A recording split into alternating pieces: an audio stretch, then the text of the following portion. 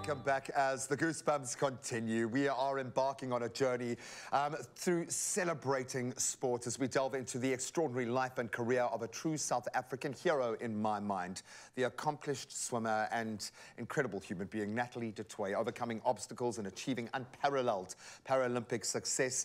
Get ready to hear just a little snippet of her story firsthand. Natalie, thank you so much for being here. I love the fact that we keep reconnecting. It's been a while since we've reconnected, but I was there at the beginning when all of this happened, but I wasn't there at the start of you. Where did this come from? What was the sporting? Was it a competitive thing? Was it a talent thing? Where did this fire first start burning? Interestingly enough, I despised swimming Really? as a little kid. So if there are any little kids out there and you don't like swimming, I was one of those, and just one day, my brother was a swimmer, and one day I just decided I wanted to swim, and that was it. My mind was made up, and I was going to swim. So, an older brother? An older brother. You see, that competitive spirit then gets kicked in, and then you've got to compete against that for the rest of your life. Then you get your plan, you get the kind of notion of where you can take this thing, and then life happens. Bam, accident, life changed forever. Was there a moment where you picked yourself back up? Was there a person, or was it a series of events? How do you then realign that focus to become a world beater?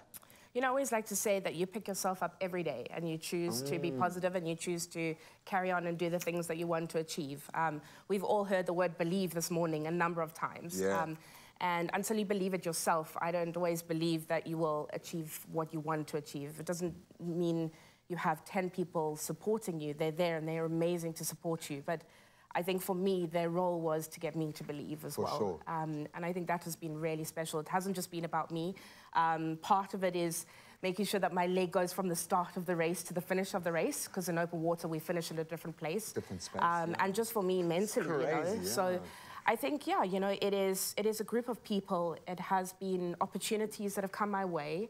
And it has been just a timeline of things happening as they were meant to, when they were meant to. When you're ready. And when you're ready, yeah. You know, in sport, they always say that it's about how many kilometers you build your base.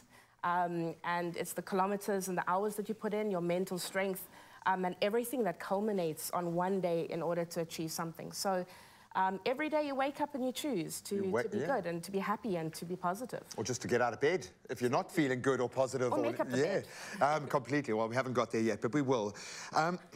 It's your journey, a fiercely personal journey that you've got to go in, that everyone is joining you on. And that to me is a dynamic that I've struggled to wrap my head around, because I know so many of you personally. How do you bear that weight of expectation of having a nation playing out all of their baggage through you? And now suddenly we're going to undo 20 years of wrongs with one gold medal.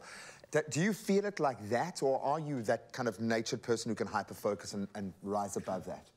You know, I think one of my coping mechanisms is to block out things, which I've only learned over the years, is that's how I deal with something. But, you know, at the end of the day, I think it is... I'm an introvert completely, so I had to learn to go out there and speak to people. Be everybody's Natalie, yeah, you know, you don't ask for it. It happens. And if you had to ask a sports person or you know, someone that's achieved something, and you ask them why they've achieved it, I think about 79%. They did a study. 79% said that they did it because people said they would never be able to. Wow. So I think that a lot of top sports people have a lot in common. And a lot of it is not wanting to fail, I guess. And failure is a terrible word, but we all fail at some point in time in order to achieve. Yeah. Very quickly, one moment, best moment of your career, of your life. Can you single that down into one? Qualifying for the Olympics after 22 years. Hard work, perseverance, tough challenges, changing strokes, swimming open water. And eventually coming top 4 in the world to be able to qualify for the Olympic Games. So definitely the defining moment in my life. Yeah, and it defined many of our lives at that time. So thank you so much. I've drawn inspiration from you more times than I can actually remember. We love you, girl. Thank you so much for just being everything that you are and continually pouring that energy, that love, that spirit back into not just South African sport, but South Africa. We are so privileged. I am so privileged to have been a part of your generation. Thank you so much. Thanks, well, a little bit ahead of yours, but you know.